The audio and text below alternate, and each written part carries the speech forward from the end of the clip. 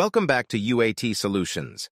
In this tutorial, we will discuss the function and operation of an economizer in the chiller and its benefits in details.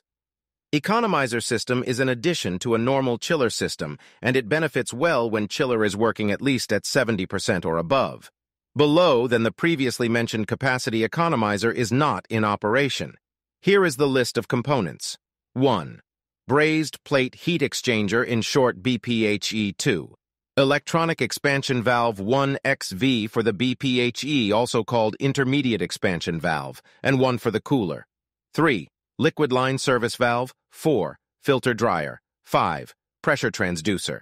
Please note line in red shows the discharged refrigerant from the compressor line, in orange show liquid line, which is further divided into two ways.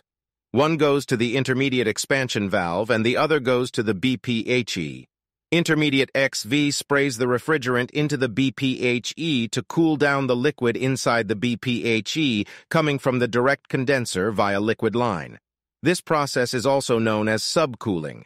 So basically, economizer is a type of subcooler that uses part of the total refrigerant flow from the condenser to cool the rest of the refrigerant flow.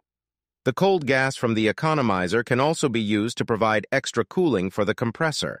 By using economizer, a chiller coefficient of performance can be increased by a total of 4% and 11 to 15% of total capacity. Thanks for watching. Please do subscribe and share the link in below details.